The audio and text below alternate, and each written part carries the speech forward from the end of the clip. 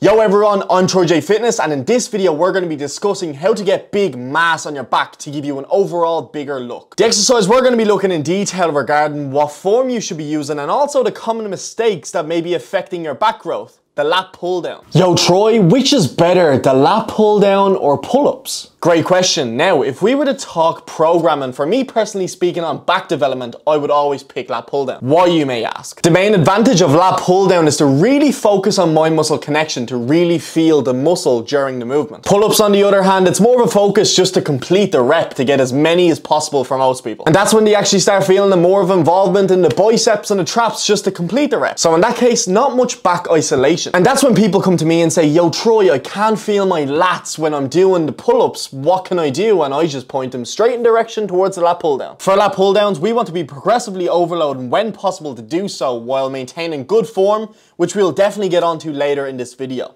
Typically speaking, we're going to be sticking around the 8 to 12 rep ranges. That's obviously not to say that you can't go no further or no less. But for the pull-up, we really want to focus on the progressively overloading side of things, which literally can be done by changing the tempo. Maybe an extra second on the way down from last week, which are all things you need to be tracking for the best possible muscle growth. You could also just be doing an extra rep as the last week. We are keeping within the 5 to 10 rep range when doing pull-ups, and if exceeding that with ease, then we can simply just start adding more weight to a belt. When adding weight to a lift, we want to make sure our ego doesn't get ahead of us and start looking down at the smaller weights. Instead of putting 10 kg on the belt and faking yourself out of bad form, simply add just a 2.5 kg plate or even a 1 kg plate. And if we were to do that week in, week out, at the end of the 12-week cycle, we could be looking at an extra 10 kg strength on top of your pull-up. So my final conclusion of whether you should do pull-ups or lat pull down, I would say both. One back day you could primarily focus on lat pull down, and the other back day you could maybe focus on pull-ups. But Troy, I can't do pull-ups, I'm too weak. If I keep doing the lat pull down, will that get me strength and actually allow me to do that? Yeah, you're dead right. See, any type of pulling movement will assist you to gaining the strength to eventually be able to do your first pull-up.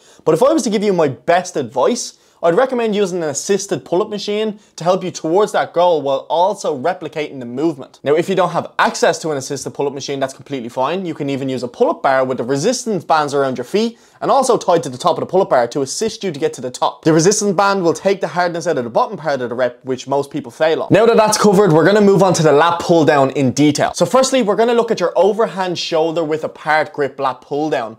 We're training multiple biomechanical actions at once. First up, we have the biceps and the brachialis muscle. This is responsible of the elbow flexion where the elbows bend to allow us to pull the weight down to the bottom of the movement. Number two, we have bringing the bar straight down. There will be some shoulder extension involved, handled by the long head of the triceps and the lats, which is our target muscle. And third, our most important action in the lat pull down is the shoulder adduction, which is responsible for bringing down our arms to the side. Comes from the contraction of the lats and the teres major and minor muscles. I always feel it in my lower back as well, Troy. Is that normal? No. Yes, the more you lean back on the pull down, the more weight you're going to be able to pull, of course. Which then is the reason for people taking it to the extreme and putting on a weight they simply cannot handle and going far too much of a lean. That's of course when momentum and the lower back completely take over and you may as well not be even training for your lats. So instead, just lower the weight down, find a failure weight that you can do between 8 to 12 reps while maintaining good form. Now to start off, we can use a wide variety of grips and attachments to target the different regions of the back. But for me, I like the overhead medium grip, just slightly wider than shoulder width apart, brought to the front of the neck, and it does provide the best combination of involvement between strength, lats and biceps. When we've found the bar of choice and hooked onto the lat pull down machine, the next thing we need to focus on is making sure the knee pads are adjusted correctly. And if your pull down machine doesn't have these knee pads, I'd advise running away from it. Oh really? It's not important, is it? These pads actually help you perform the movement a lot better due to the stability. Watch out, if you have to stand on your toes in order for your knees to be pressurized against this pad, then go get some plates, even a 5 kg or 2.5 kg plate, and lay them on the ground, as otherwise you'd find your bum raising off the seat just to take the tension away from the movement. So if your knees are fully locked in, pressurized against this pad, and your heels are on the ground, there's no cheating involved. Well, at least from the lower half of your body. Grip the bar slightly wider than shoulder width apart, as for most bars just before the bend, which is considered a wide grip. Studies have shown that a larger percentage of trainees that use a thumbless or suicide grip to have more connection with the lat. And I will kindly ask that no one tries this suicide or thumbless grip on any other push movement, because you're going to kill yourself. You wouldn't want to smack all those pearly whites out of your mouth down your throat. So knees braced against the pad, we have our heels on the ground, and when starting the rep, focus on bringing the chest up and dropping the back down as opposed to being dead straight back, not allowing yourself to lean at all.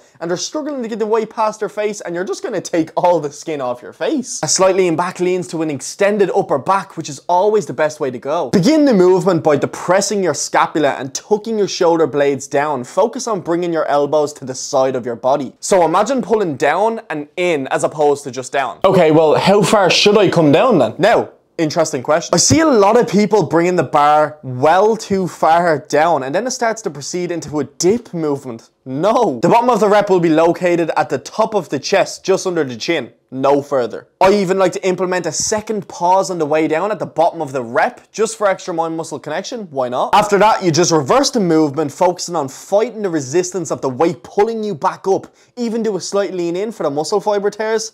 And once you reach your elbow to a full extension, that's when you depress your shoulder blades and lift the chest up. Yo, Troy, sorry, me again. Just wondering, how far should I lean down then? You're not really answering me. Right, okay. For people that may need me to go into more detail. Some people do a huge lean back, some people do a straight back. So I like to just go somewhere in the sweet spot in between. And I had another question. Oh, for fuck's sake, man, what? Sorry, just in terms of grips and different attachments, well, what different parts does it work in your back? So we have a supinated grip, which faces your wrists towards your body. And I'd recommend a closer grip in from the last one, not shoulder width apart, just to save wrist pain. This will be involving more of the biceps as well as the lats while doing the movement. We also have a close neutral grip, which lots of people find this to be an actual better attachment and a better way of arm pat, which you'll be still hitting your lats as well, as it's promotion and shoulder extension. Most people prefer this. I would rather keep it out of my program, as I do have a lot of shoulder extension with the amount of rowing I do in my program. So if you do a lot of cable rows, maybe it'd be nice to do some form of lat pull down with the straight bars. So for me, the extra shoulder extension is not really needed in my program. Wow, that video was actually really helpful, I won't lie. So how do I keep in the loop and learn more information off you like that? Well, you could just subscribe to the channel and turn the bell notifications on so you never miss a post, and you also further your education on fitness. Now, if you have any questions, or if you have any requests on further videos for me to cover, drop them in the comments below. And until then, I'll see you in the next one.